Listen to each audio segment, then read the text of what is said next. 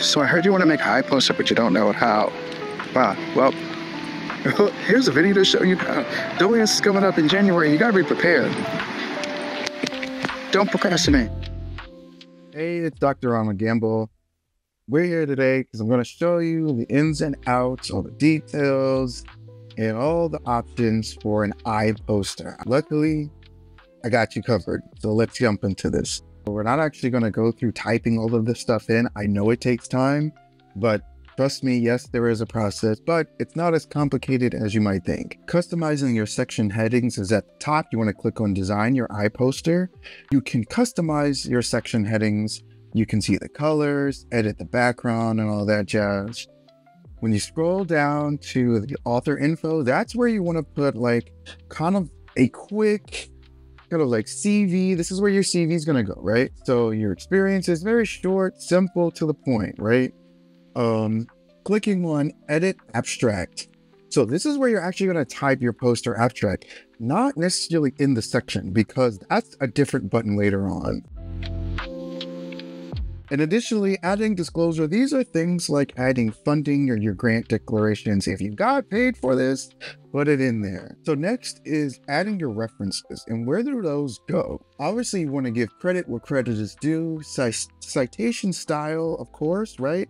And then also you want to credit yourself. So next we're going to move into actually adding content to your poster. How do you actually do that?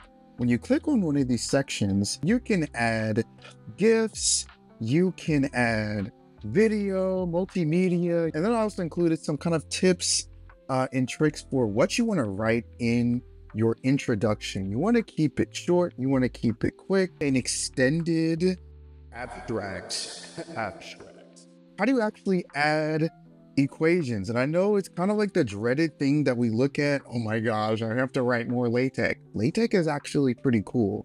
But in the iPoster application, you can type complex LaTeX equations. So now you want to add a mixture of plots, multimedia, equations, everything that you might need for your poster, just like a regular poster you might print. This is 21st century technology. Thank you, AAS, to whoever designed this. Now, one thing that I highly recommend when you are adding content to your iPoster, use the image and video repositories. You can see that right there.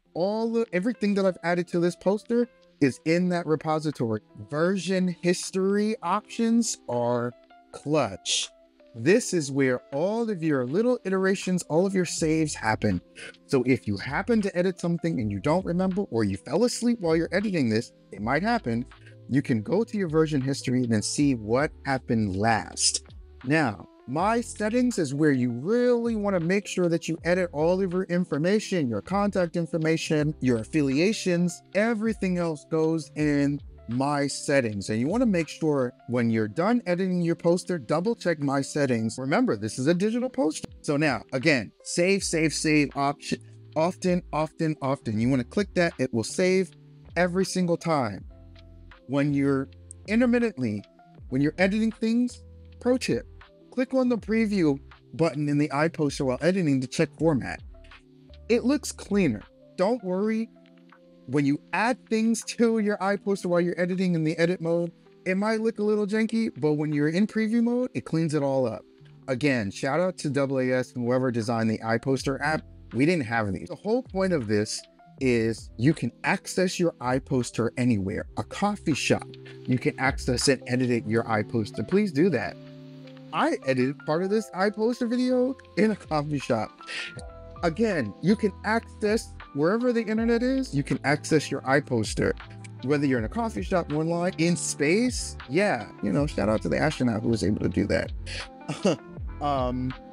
But again, accessing it from everywhere, even if you're in the lo-fi universe, what you don't want to do is miss the deadline. Do not miss the deadline, because I guarantee it, if you get caught up playing games, you don't want to miss the deadline. This is a community, so it's community driven. We're trying to make sure that you're good. This is how to make an iPoster with Dr. Ronald Gamble for the American Astronomical Society. We hope to see you there, and I want to see all the crazy, cool looking iPosters that you create after this video.